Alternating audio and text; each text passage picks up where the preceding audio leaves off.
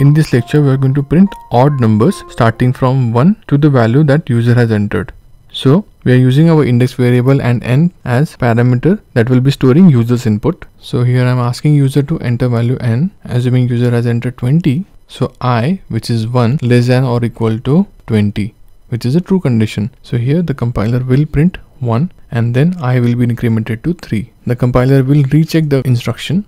So 3 less than 20, which is a true condition. So inside loop it will go and it will print 3 and increment value of I to 5. It will go on like this.